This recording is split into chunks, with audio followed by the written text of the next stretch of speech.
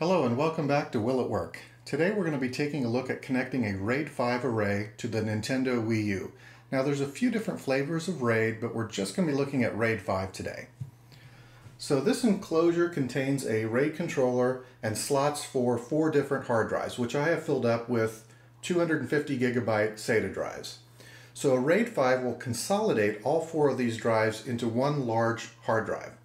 Also, any data that's written to the RAID will sequentially be written across all the drives simultaneously. This will help improve performance. Another thing a RAID 5 does is it writes parity across all the hard drives.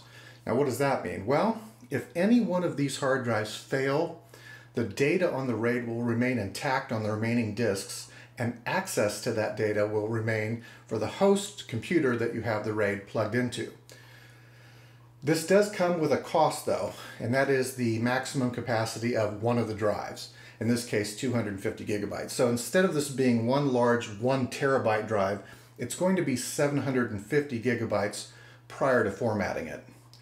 So what we're going to do now is plug in this enclosure to the Wii U, and we're going to see if the Wii U's operating system can format this RAID 5 array into its proprietary encrypted file system.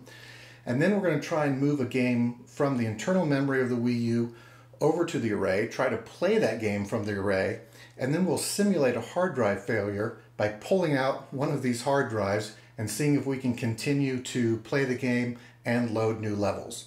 So let's get started. Okay, so I have the RAID enclosure plugged into the Wii U. Let's see if we can format it.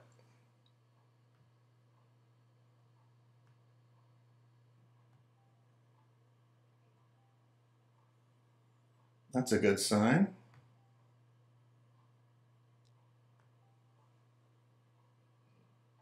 Wow.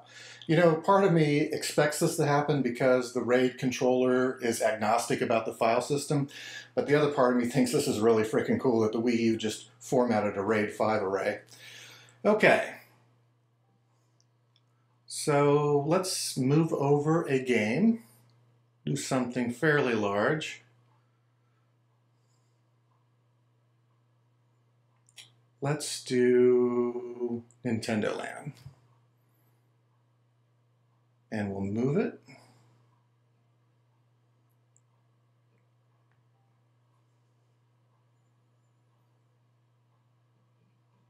Now I'm not sure if you can see this or not, but all the lights are flashing here on the 4 hard drive bays. They're all being written to at the same time. So this is going to take about 4 minutes, so I'll just go ahead and speed forward here a little bit.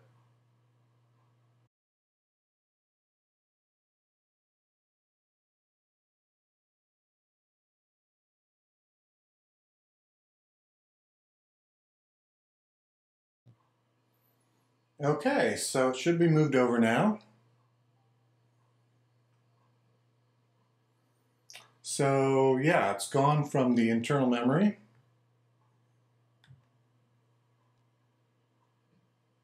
And it's now on the RAID array.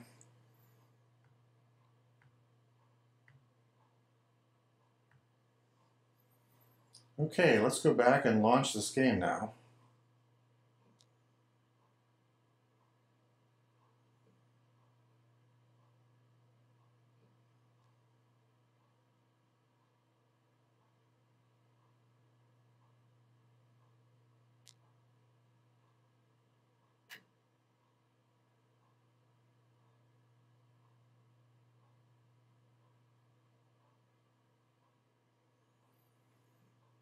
Okay. It's back behind there.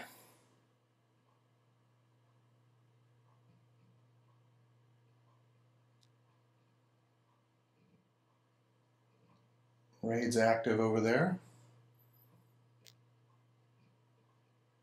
And we're in. Okay, so let's simulate a hard drive failing and then see what happens.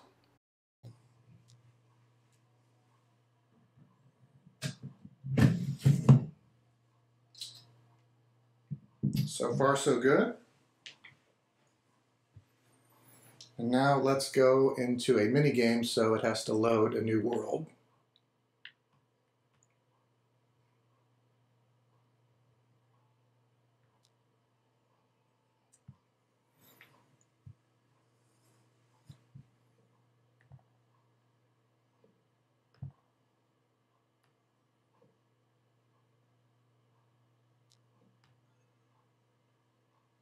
And if you pay attention over here, the remaining drives will all light up as it's loading the new level.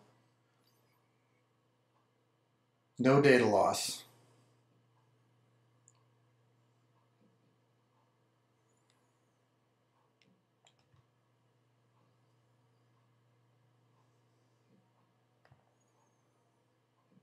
And we're in. Let's see here.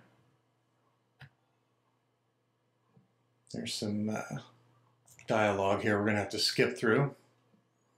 But the level is mainly loaded at this point.